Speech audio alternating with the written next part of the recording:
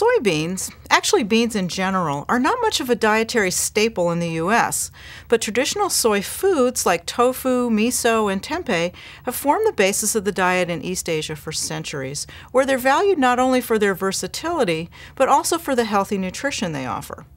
While all beans provide protein, soybeans top the list when it comes to protein quality. Proteins are made up of small building blocks called amino acids, and some amino acids are termed essential, which means that we have to get them from foods because our bodies can't make them.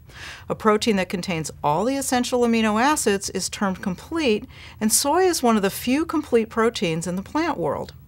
Soybeans are also low in saturated fat and, like all plant foods, are naturally cholesterol-free.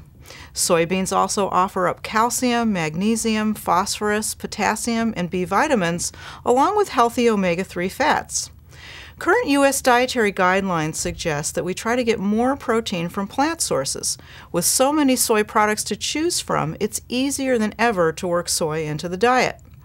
Tofu is essentially a cheese that's made from soy milk. It ranges in texture from extra firm to extra soft.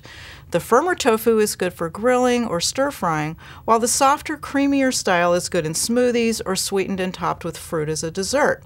Tofu's bland flavor, though, means that it needs plenty of seasoning. Tempeh is made from soybeans that are partially cooked, allowed to ferment, and then formed into a firm block. Tempeh has a meatier flavor and firmer texture than tofu, and can be sliced and added to salads and stir-fry dishes. Miso is a paste made from fermented soybeans, and it's used as a base for soup, as well as an ingredient in sauces, marinades, and vegetable dishes. Soy milk and yogurt each have about 7 grams of protein per serving. You can use the milk as a beverage, or you can substitute it for regular milk in most recipes.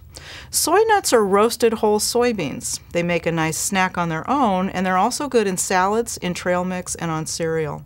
Soy nut butter is made from ground soy nuts, and it's used much as you would peanut butter.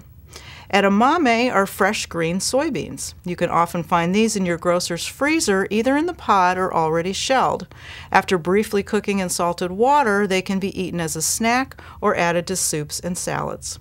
Soy protein powders and meat substitutes are made from soybean flour that's had most of the fat removed. The powders can be added to smoothies or stirred into oatmeal, and the soy meat substitutes can be used in all sorts of recipes in place of meat or poultry.